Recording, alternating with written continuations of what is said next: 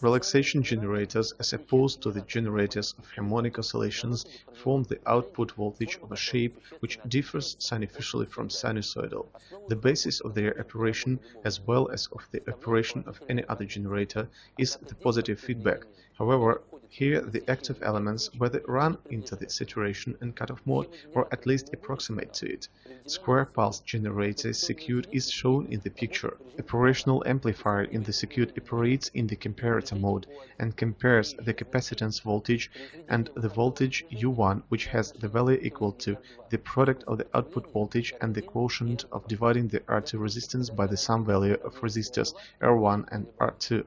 In the case when R1 is equal to R2, the oscillation period can be calculated as the product of the capacitance C and the resistance R feedback and multiplied by 2.2. Oscillation frequency can be changed by changing the resistance R feedback. To obtain a sawtooth voltage with high linearity, the circuit shown in the figure can be used. With the help of resistor R1, you can change the frequency of generation in the range of more than 100 to 1.